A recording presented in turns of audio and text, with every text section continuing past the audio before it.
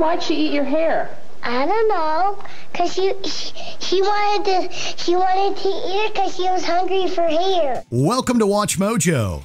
And today we're counting down our picks for the top 20 banned kids' toys. There were actually 6,100 lawn dart injuries treated in the nation's hospital emergency rooms since 1978. For this list, we'll be looking at various toys meant for children that were eventually banned from sale. Do you remember any of these toys? Let us know in the comments below. Number 20, Toothpick Crossbows. Got a crossbow? Ah! Oh, it is a crossbow! In the mid-2010s, a toothpick crossbow craze was sweeping Chinese schools. Selling online and in shops for as little as 7 yuan, these so-called toothpick crossbows were originally designed to shoot out just that. Toothpicks. As their name suggests, these were mini crossbows that were meant to shoot toothpicks at various objects, usually friends. But as you can imagine, shooting sharp pieces of wood into your friends' faces can be quite dangerous. Not only that, but there were alleged reports of children using the crossbow to fire the likes of nails and needles. These toothpick crossbows have become a new favorite among Chinese children, but it seems some have already been exposed to the potential dangers. Parents raised concerns, and the law swiftly answered by banning the sale of toothpick crossbows across the country. Many major retailers were ordered to take the toy off their shelves, and raids were carried out by law enforcement to ensure that retailers were complying with the ban. Number 19. Rollerblade Barbie. I skate, you skate, we both got clothes that look great. We don't know what Mattel was thinking with Rollerblade Barbie. This doll was obviously meant to rollerblade around the room, and to do so, the manufacturer equipped her feet with rolling contraptions that acted like cigarette lighters. They were even designed to kick up sparks. All right, this is Rocket Skates Take 2.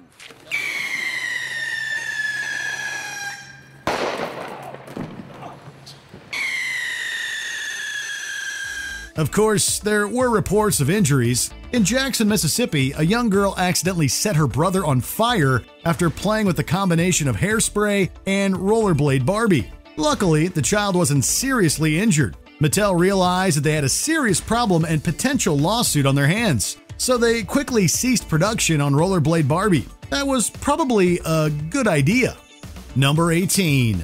Mini hammocks. You know who invented the hammock, Homer? No. That's something for you to do. Find that out. Manufacturers realized that hammocks weren't really made for children, yet children love to hang in them. So they had the idea to make mini hammocks suited exclusively for tiny bodies. There was just one problem, and we mean one major problem. Hammocks contain what are called spreader bars, and these bars keep hammocks from folding in on themselves. These mini hammocks did not have spreader bars, so they were prone to entangling and strangling children. Unfortunately, many children and teenagers died in tragic hammock-related accidents, and one child reportedly suffered brain damage. These specific mini hammocks were eventually recalled, with more than 3 million being taken off the country's shelves. Number 17. Hannah Montana Pop Star Card Game. Hannah Montana was all the rage in the mid-2000s, having debuted in March of 2006. I love you, Hannah Montana.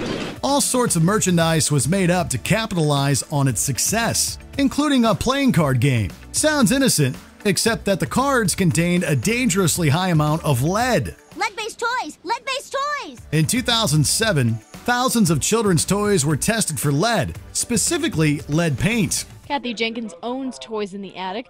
After hearing recent reports of lead found in toys from China, she decided to offer free lead testing to anyone who wanted to bring their toys by. The American Academy of Pediatrics recommends no more than 40 parts per million, and 600 parts per million is the federally mandated level for a mandatory recall. It was found that the Hannah Montana cards contain levels of 3,056 parts per million, about 5 times higher than the recall limit. Suffice to say, you can no longer find these cards anywhere. Number 16. Slingshots. While not exclusively made for children, slingshots have long been used by them. For some, it's an introductory weapon. Hey, Sonny, come here! What is it? What's the matter? Huh?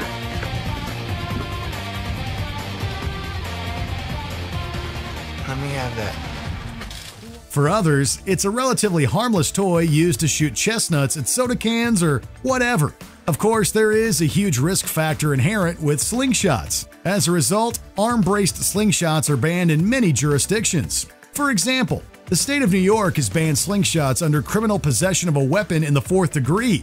Also grouped with slingshots are the likes of electric dart guns, switchblade knives, and brass knuckles. Possession of arm-braced slingshots is a Class A misdemeanor and can land the owner in prison for a year.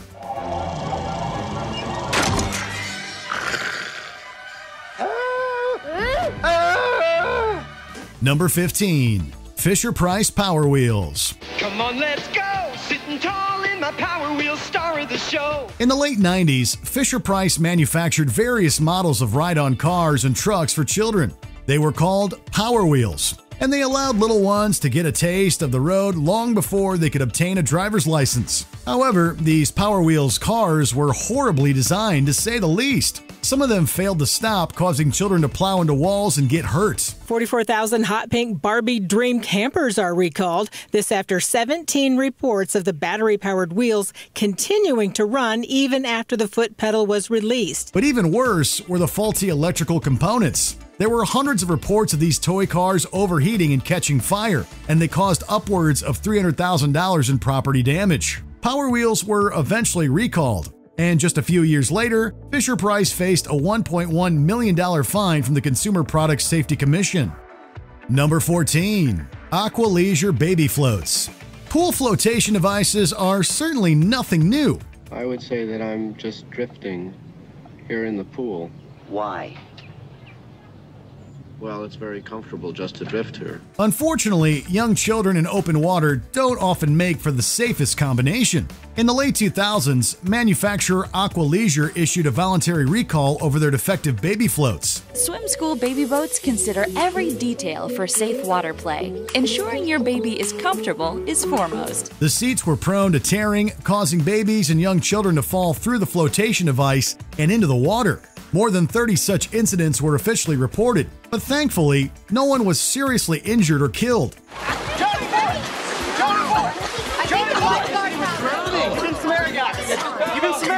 Aqua Leisure eventually notified the Consumer Product Safety Commission, but at that point, more than 20 reports had already been issued.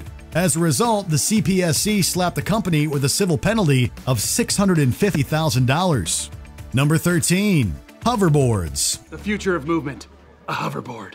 I don't understand those things. Is walking really so hard for you? These self-balancing scooters were all the rage in the mid-2010s. Unfortunately, also generated quite a degree of controversy, not only for being fake hoverboards, but because they were incredibly dangerous. Not only were inexperienced users falling off and hurting themselves, but the batteries were notoriously awful and prone to bursting into flames. These scooters were blamed for dozens of residential fires and deaths, and as a result, they have been banned in numerous places across the world. The MTA is banning hoverboards because they say the lithium-ion batteries pose a potential fire risk. Many public spaces have prohibited the use of hoverboards, and places like New York City, the Netherlands, and Hong Kong have banned their use outright. Various imports have also been banned by the U.S. International Trade Commission for infringing on copyright laws.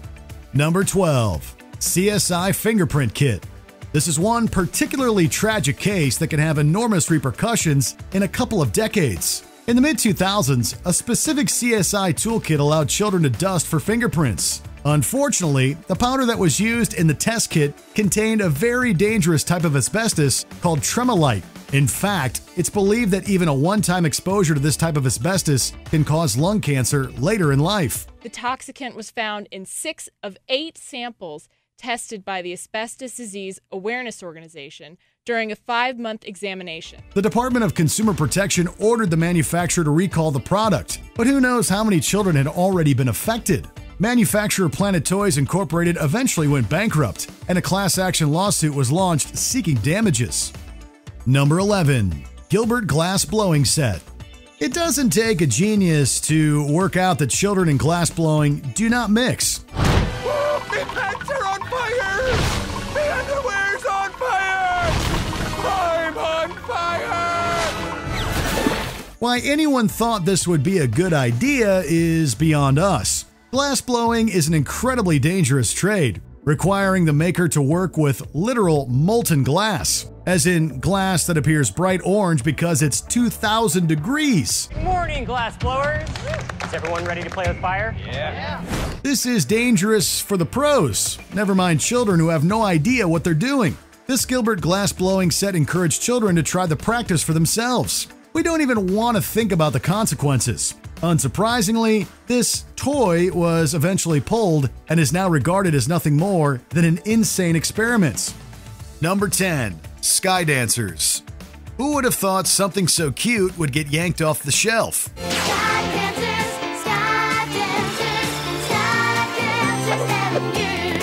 Released in 1994, these skinny plastic dolls came with foam wings and a little base to set her in.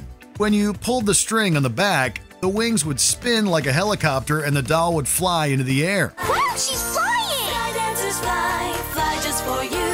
Pretty sky dancers, fly for me too. You make her dance and fly. Incredibly popular at the time, the toys were given a recall due to the unpredictable nature of how they flew. Careful, kid. He might poke your eye out. Repeated eye injuries, broken teeth, blindness, and even severe cuts were all caused by the out-of-control spinning dolls.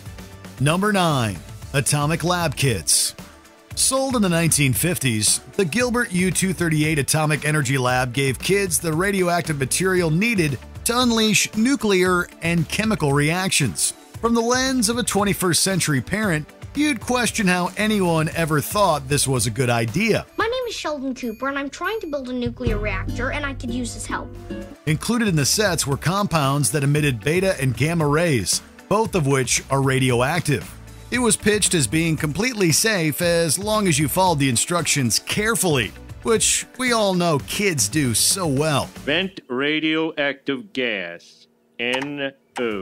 Thankfully, the $50 price tag was far too high to make it attractive in those days, forcing it off store shelves before it even sold 5,000 kits. Number 8. Clackers. For the 1960s, the concept was fairly simple. Take two balls and attach them to a string, and children can swing them around. When they collide, they make a big clacking sound, which the kids will adore. Unbreakable miracle clackers are for everyone, even the little guys. It was all fine and dandy until the balls started exploding. With enough force applied, the collision would cause the balls to shatter, sending shards of glass or plastic in any direction. The new original miracle clackers won't shatter, even if you use both hands. Reports of facial and other injuries caused the toy to be pulled from the market before resurfacing again in the 1990s. More modern materials prevented the exploding balls from hurting anyone further. Number 7. Buckyballs. You can market it to older kids all you want. The magnets can adhere to each other, and then it can cause intestinal injury or damage. That's not going to stop the younger ones from playing with them. Buckyballs were a set of small, powerful magnets that would stick together to form various shapes. Each magnet was about 5 millimeters wide, just small enough for a young kid to swallow. The company and CPSC have been warning for a long time. This is a product not intended for kids, yet the incidents still happen. Countless reports of children ingesting the magnets caused a recall on the toy in 2012. Forcing the company to issue $375,000 worth of refunds. This x-ray shows a ring of 18 Buckyballs lodged in his stomach. That didn't, however, stop Buckyballs founder Craig Zucker from trying again. Specs are essentially the same toy with a new name and logo. Number 6. Yo-Yo Water Balls. Have you ever played with a paddle ball? You know, that rubber ball attached to a string with a paddle? This friggin' thing is water! Now imagine your hand is the paddle, the string is a bungee cord, and the ball contains a nondescript fluid. That's the concept behind the yo-yo ball. It sounded innocent enough, but many issues have arisen from it. There was, of course, the potential choking hazard it posed if the cord was wrapped around you in the wrong way. The material it was made of was also highly flammable. If pulled too far, the snapback could be quite painful. And the liquid in the ball was toxic. Everything about this bouncing ball said it needed to come off shelves. I'll bounce back. I always bounce back. Number 5. Kite Tubes. When you're done watching this video, search YouTube for Kite Tube Fail. And you'll see exactly why this kind of toy has no business on store shelves.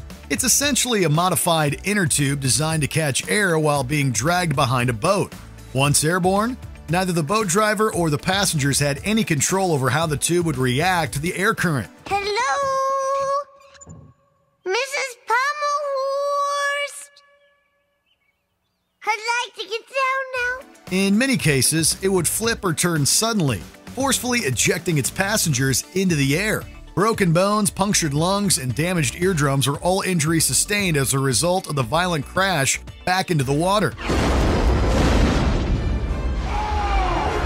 Elvis has left the building! The kite was quickly recalled and flying boat tubes were made illegal. Number 4. Snack Time Cabbage Patch Kid. No one would ever argue that Cabbage Patch Kids were a huge wave in the toy industry, but not every new doll was a success. My Cabbage Patch Snack Time Kid, she really loves to snack. Wow, she really chews! Released in 1996, the Snack Time Kid was intended to allow children to feed their doll any number of plastic treats. Innocent at first, kids quickly discovered the mouth wouldn't stop until whatever it ate was fully immersed in their little friend. Combine that with an overpowered motor, kids were getting their fingers and hair stuck in the dolls, with no way to stop them from eating. After I got the battery, I had to see if I could, push a button or something, a lever, and pull the hair back through. But as the hair went in, it intertwined into the gear, and then you couldn't get it out. By 1997, Mattel gave up on the hungry hippo-like doll and offered refunds to parents who had purchased the product. If you pulled on the doll, it only grabbed more, and it was pulling her hair away from her scalp. Number 3. Austin Magic Pistol. Say what you want about toy guns, but they have been a staple of the toy industry for as long as guns have been around. But for a brief time in the late 1940s, this magic pistol was no ordinary play firearm. Using a combination of calcium carbide and water, the gun would propel ping-pong-sized balls from the barrel for distances well over 70 feet. Oh, that was a good one. The biggest problem with this toy was the fact that it gave children access to a literal explosive compound that could go off with as little as a couple of drops of sweat. Combine that with the splash of sparks that often erupted from the weapon, everything about this toy spelled dangerous. Number 2. Aquadots. Similar in some ways to today's perler beads, aquadots, also known as bindies, are small beads that can be used to create creative designs on small pegboards. Aquadot! The magical dots you create, spray, and play! Like other swallow hazard toys, younger children would accidentally ingest the beads. That wasn't, however, what triggered the ban and subsequent massive recall. The complete Super Studio playset includes the pop and load pen, the speed dryer, the aqua sprayer. The beads were made of butane diol, which when ingested converts to a sedative known as GHB, or gamma-hydroxybutyric acid. Incidents of children swallowing and suffering adverse effects were widely reported. He just started weaving kind of like he was drunk or something, and he fell down. Concerns were also addressed about the beads being used as a recreational drug. The ingredients were eventually replaced with safer ones, allowing the toy to be brought back to store shelves. Before we continue, be sure to subscribe to our channel and ring the bell to get notified about our latest videos. You have the option to be notified for occasional videos or all of them. If you're on your phone, make sure you go into your settings and switch on notifications. Number 1. Lawn darts. It was on April 5th, 1987, that David Snow's world fell apart. And you thought getting hit with a regular dart was bad. Lawn darts were a staple of outdoor games for many years. Shaped like their smaller counterpart, the metal pointed ends were quite heavy. Propelled by hand into the air in an arch to hit a circle target, the darts would have been harmless if they had only hit the grass. By afternoon, she was in a coma. Thousands of injuries from lacerations, concussions, and even death were reportedly tied to the unsafe usage of this outdoor field game. When they're dropped from 15 feet, when they hit, this is 23,000 pounds per square inch. They were banned in the US in 1988 and then in Canada in 1989. Less dangerous substitutes have since been released, all with no metal tips. Do you agree with our picks? Check out this other recent clip from WatchMojo. And be sure to subscribe and ring the bell to be notified about our latest videos.